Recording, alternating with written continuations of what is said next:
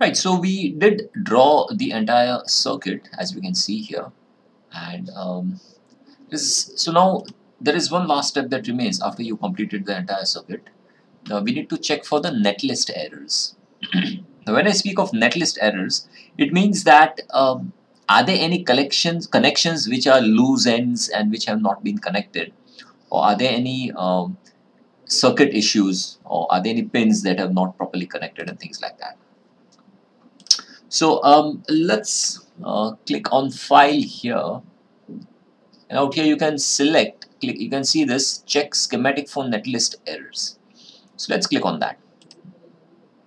Out here we can see that it is showing us a selected corner is only connected to one wire. This indicates that the wire is not properly connected at both ends.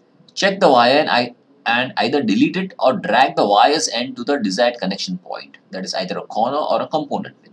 Another option is to terminate the wire by connecting it to a port symbol. So this is one error that it is showing us. Okay, so I'll click continue. So this is one such point. Where is it showing us? Oops, yeah, we need to drag this down. But it is showing us at the output end. So we'll check that out. Then I click continue here. So it shows me the second place or the second error. Again, it's a netlist error, and it is showing me the same error. Now, why is that? Let's click continue, and that's it. So out here it is showing us there are 0 errors, but there are 2 warnings, and then netlist is complete. I click OK. Now, what is the problem here? As we see here, it showed us over here at this point and at this point. Now, what has happened here is we have drawn the entire circuit diagram, but these 2 points were left open. Why are they left open? Let's take a quick look. So what I'll do is we'll open the circuit diagram,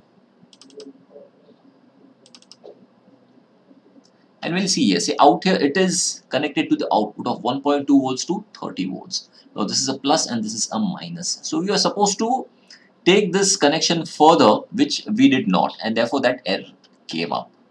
So what I'll do here is, let's minimize this. We come back here on the schematic, and I'll connect the port. So let's click on the ground connection, and it is asking us for port. So let's select left pointing 4 letters wide. So I'm selecting left pointing 4 letters wide. So this is the port that it is showing us. So what I'll do is I'll drag this port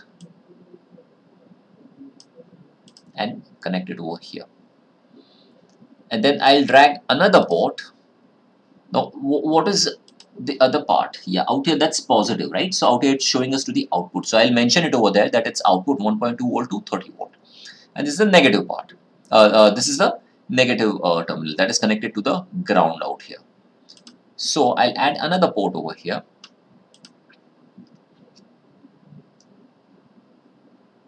I can also select it as power ground. So I'm selecting over here. And I can drag and connect it over here. So this is power ground. So it shows us. Now let us click on file. Let us select check schematic netlist errors.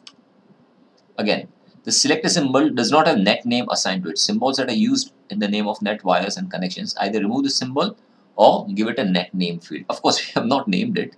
That is one error. Then I click cancel. And then that's it. That is the only error that we have. We do not have any other error over here. So what I'll do is I'll double click on that, and I'll mention here 1.2 volt to 30 volts.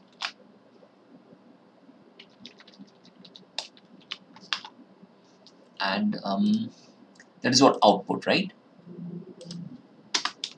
Output. So that is a net name that we have given to this, and I click OK. So that's the net name, which I'll place it over here. And this is the ground connection. Now let's save this diagram again. I click on check schematic for netlist errors. See, now it's showing us that checking the netlist for errors is complete, and now there are no errors or warnings are found. And I click OK. So this is how you draw a circuit diagram and then take it to a meaningful end by ensuring that all the errors and any netlist errors and warnings are also closed. So that's it. This is how you draw a circuit diagram in Express schematics. Thank you.